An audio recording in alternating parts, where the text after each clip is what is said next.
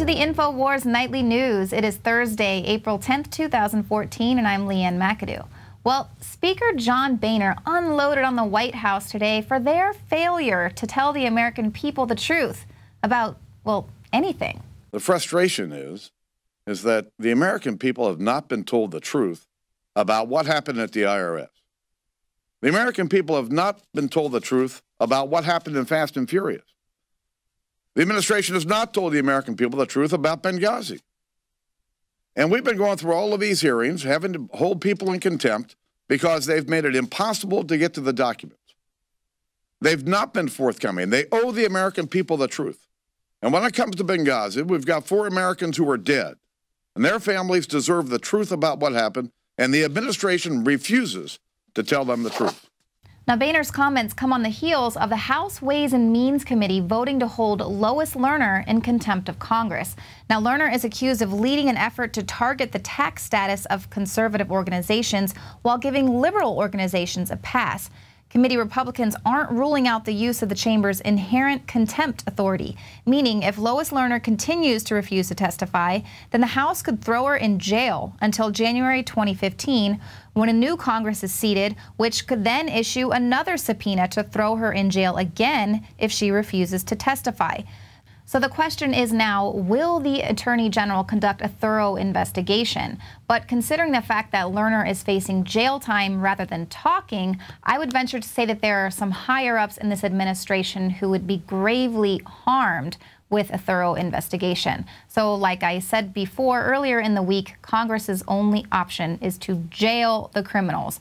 That's what they do to the regular average person.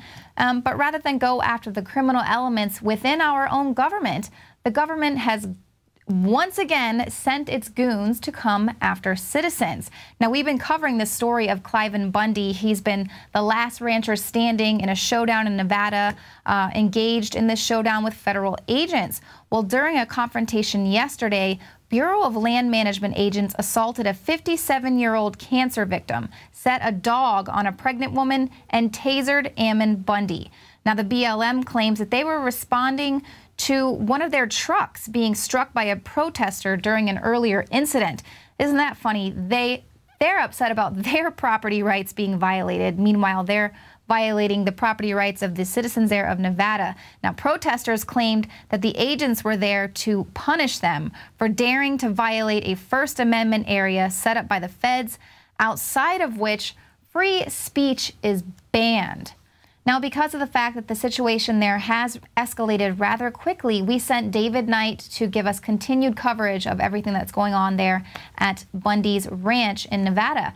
But Ammon Bundy, who's the son of Cliven Bundy, told David Knight today that around 20 cowboys went on land that had been claimed by the U.S. Bureau of Land Management and retrieved 30 head of cattle. He said, "We did have a small confrontation with them, but they didn't have the forces to do a whole lot. They couldn't mobilize fast enough, and we were able to gather those cattle and get them to the ranch." So this is Ammon Bundy, who was tasered and put in jail, and like a true cowboy, he went the next day, wasn't afraid, and just got his cattle back. Not all of them, of course, but about 30 head of cattle. Now, the BLM is currently rounding up Bundy's cattle in order to enforce a regulation in order to protect an endangered desert tortoise after 600,000 acres of public land was reclassified as federal property, which, as we know, is a farce. Now, Cliven Bundy has called on the Clark County Sheriff there, Douglas Gillespie, to start arresting Bureau of Land Management agents and charging them with trespassing and theft. We elected him, and we paid him. We pay him. What did we pay him to do? Don't we pay him to protect our lives, liberty, and property? Yeah. Bundy noted that his life was under threat because he couldn't get a response from a 911 call. The sheriff's office has stayed out of it and is turning all calls over to the BLM. So it seems to me like the county needs to be issuing a recall. The sheriff has obviously taken sides with the federal government. Now, I'm going to be speaking with David Knight a little bit later in the show.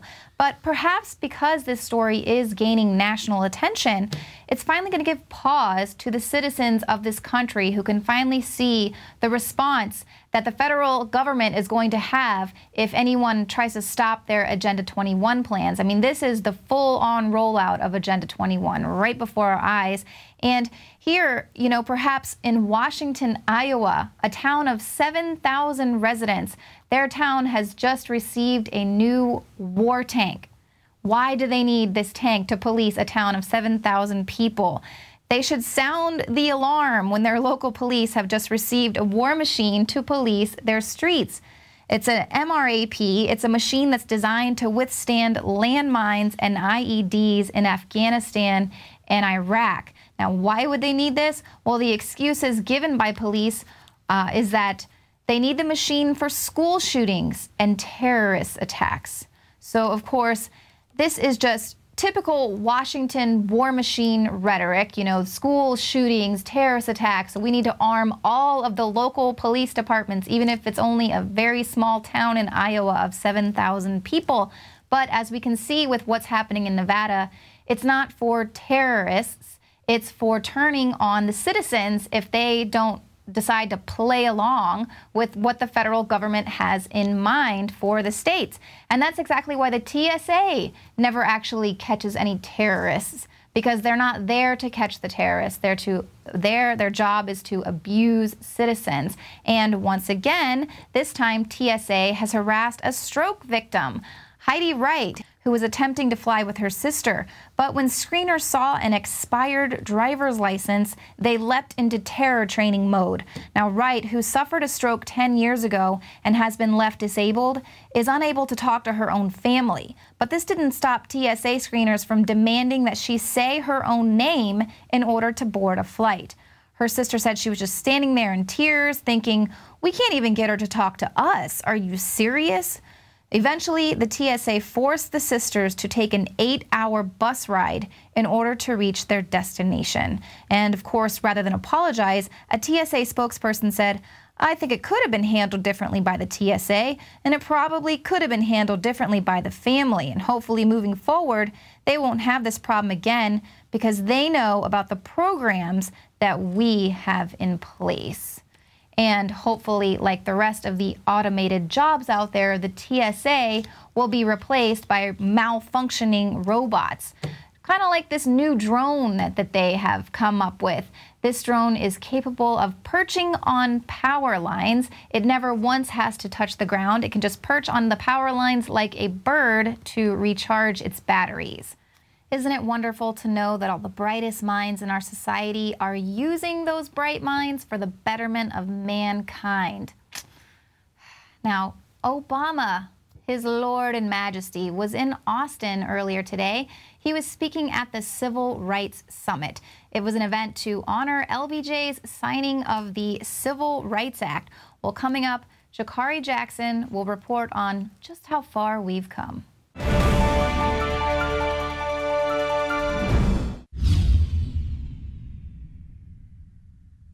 Celebrate the spirit of freedom and liberty upon which our nation was founded at INFOWARSShop.com. Molon Lave is ancient Greek for come and take it. This popular design combines both classic Greek Spartan imagery with modern M16 assault rifles. Now available in women's tees and proudly made in the USA.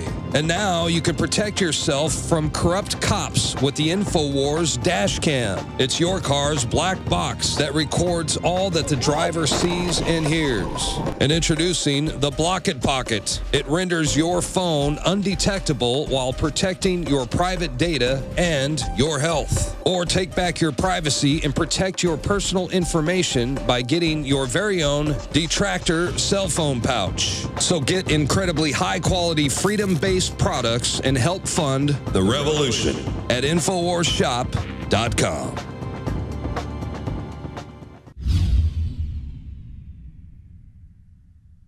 Introducing Pro One. All of your filtration in one system, portable, on the go. No more do you have 2 or 3 filters to just reduce sodium fluoride. You have a system that cuts out the sodium fluoride and up to 95% of hydrofluorosilicic acid. Advanced manufacturing technology combines silver-impregnated white ceramic with new Aquamedics advanced media for removal of fluoride and other heavy metals, all in one filter element. It is the only one that does it, and out of the gates, we have it discounted at 10% off with promo code WATER. This is the only system that in one unit helps reduce or remove pesticides, herbicides, chloramines, ammonia, and chlorine, hydrofluorosilicic acid, the most common form of fluoride not covered by other fluoride filter brands, and sodium hexafluorosilicate. Get your Pro Pure with the new Pro 1 filter today at InfoWarsStore.com or by calling 888-253-3139.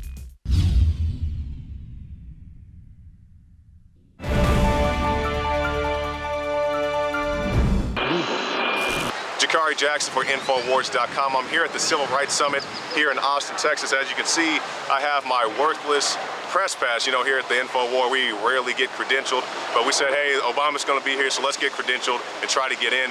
Out of the people in my organization, I was the only person who was approved, and when I found out, I came here this morning ready to get in line to see Obama. Got here 2 hours early to get in line for it, and they told me that I can't go in because I don't have the right press pass. I was like, what's the difference of press pass? I was talking to the staff here, and they said, well, the Secret Service approved the people who are actually going to go into the auditorium. So Secret Service approved media. You can see behind me getting their pat downs and so forth. I was not approved, so I will not be able to go into the LBJ Museum. A man who did not help the USS Liberty actually took help away from the USS Liberty, and also the Gulf of Tonkin incidents, as well as many other things. Kit Daniels, our writer at InfoWars.com, is here as well, and we'll get his take on the situation. Last night I came up here and I talked to a photojournalist who has been in the business for several years, and he told me that the press access here was the worst he's ever seen it.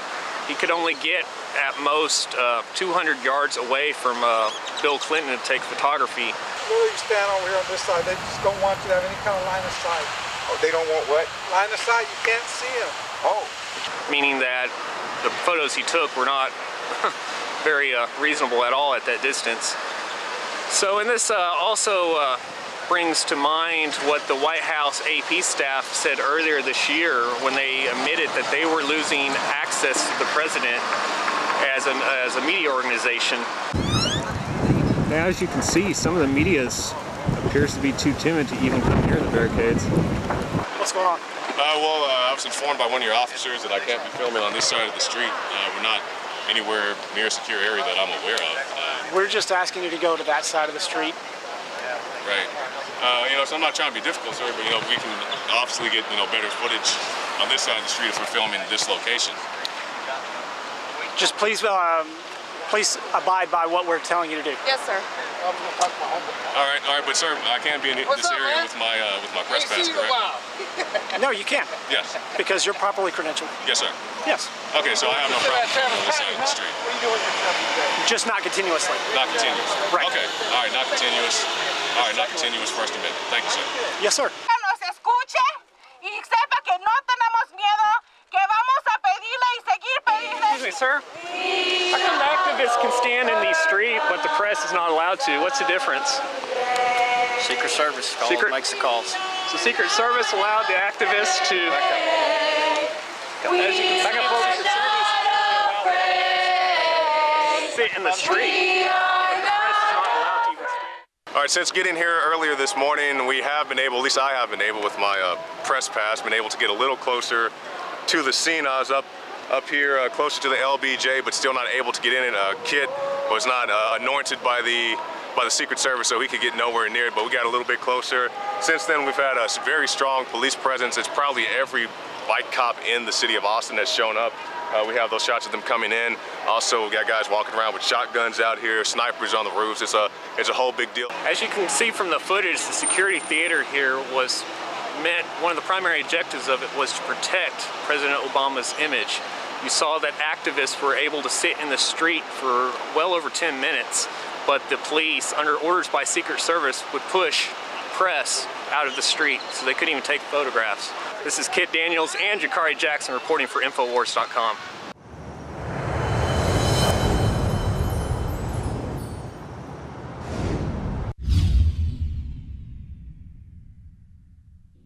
Alex Jones here to tell you about how you can help spread